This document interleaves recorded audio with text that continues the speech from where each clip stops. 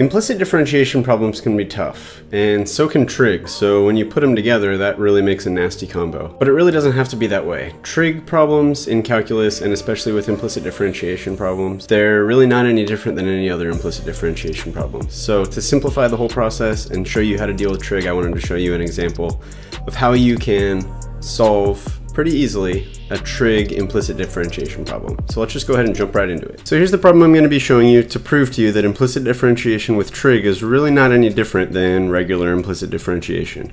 We're going to find dy dx using implicit differentiation with this equation, which is 1 plus x equals sine of x times y squared.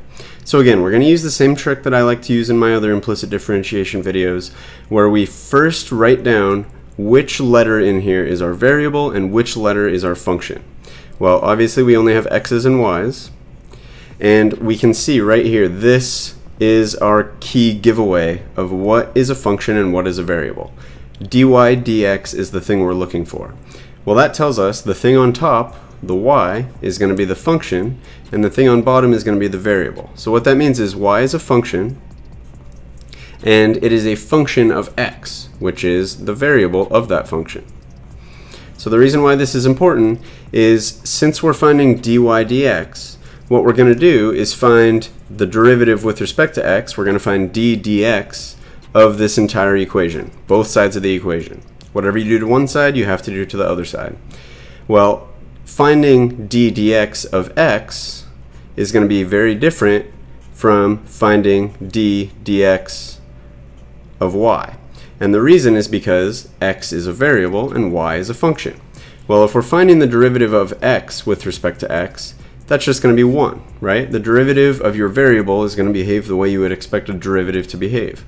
But the derivative of y with respect to x is not just going to be 1. It's actually going to be dy dx.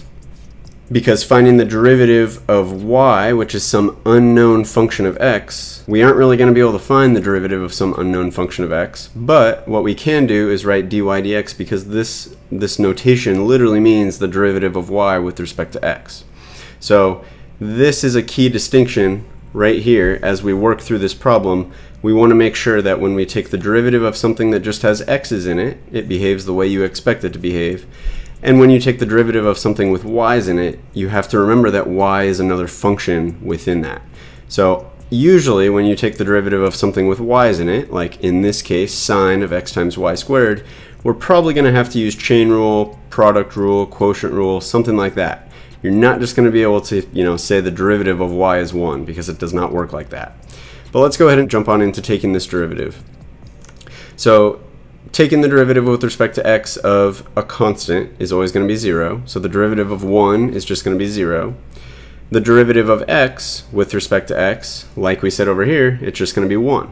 So the derivative of this whole left side of our equation is just 1. 0 plus 1. Now, to take the derivative of this trig piece, obviously we have x's and y's in here. And not only that, we have x's and y's being plugged into a sine function. So that kind of tells us we're going to have to use chain rule. So chain rule says we're going to do the derivative of our outside function, leave the inside function alone, and then multiply that by the derivative of our inside function. Well, clearly this x times y squared is what's being plugged into sine. So we can treat sine as our outside function, and then x times y squared as our inside function. So again, derivative of the outside function is the derivative of sine, and the derivative of sine x is cosine x.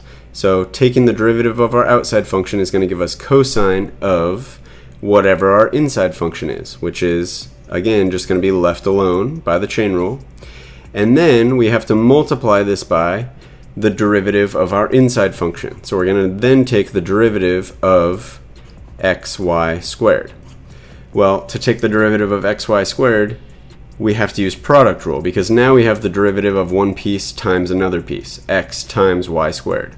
So we'll kind of do that as a separate problem down here. To take the derivative of xy squared, we need to use product rule. So product rule says we're going to pick a function f and pick a function g. So it doesn't really matter what you pick. Let's just say f is going to be x, g is going to be y squared.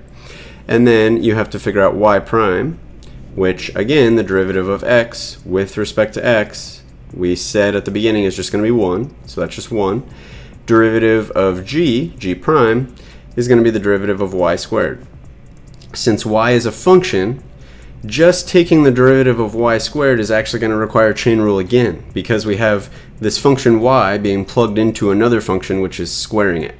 So again, chain rule says to do the derivative of the outside, leave the inside alone. So the outside is our squared piece. So that just tells us we can do the product rule. So we'll bring the 2 down in front, leave our inside function alone, and then lower the power by 1. Lowering it to 1 just makes it 1. Y to the first is just y. And then we have to multiply it by the derivative of the inside function. Well, the inside function is just y, which again, y is a function. The derivative of y is just dy dx.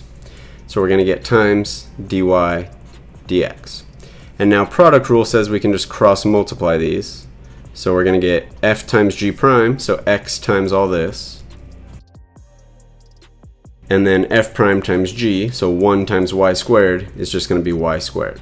So we're going to get this times that plus this times that, giving us this, which again, this is the derivative of x times y squared, which we had right here. So now we need to replace this whole piece with this derivative that we found here.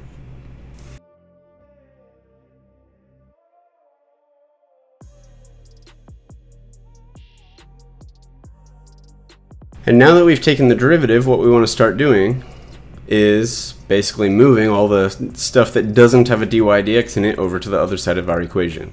Since we only have a single dy dx term in this entire equation, that's not going to be too difficult. We can kind of just start moving pieces over one by one. So first of all, we have this piece here times this piece here. We can divide the cosine of xy squared over to the other side of our equation. So we'll get 1 over cosine of xy squared equals 2xy dy dx plus y squared. And then we can subtract over this y squared term to the other side of our equation.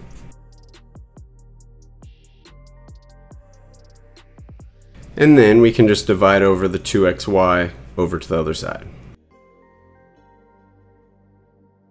But the problem here now is that this is kind of a messy equation. You don't really like to have fractions within fractions. So what we can actually do is rewrite this instead of all this divided by 2xy. We can rewrite this as all this times 1 over 2xy.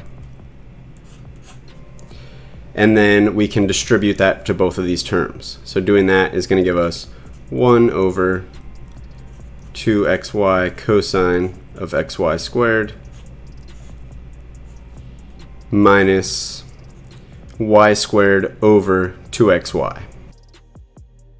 But we can simplify it even further now by canceling. We have y to the second on the top, we have a y on the bottom. We can just cancel that with the y there. So we just get 1 over 2xy cosine of xy squared minus y over 2x. So that's it. I hope you found this video helpful. If you did, please be sure to hit that like button down below and hit the subscribe button as well. Don't let the YouTube algorithm decide which videos you get to see. Make sure to hit that subscribe button and the bell icon so you catch all of them. Together we'll keep crushing it all term long. Thanks and see you next time.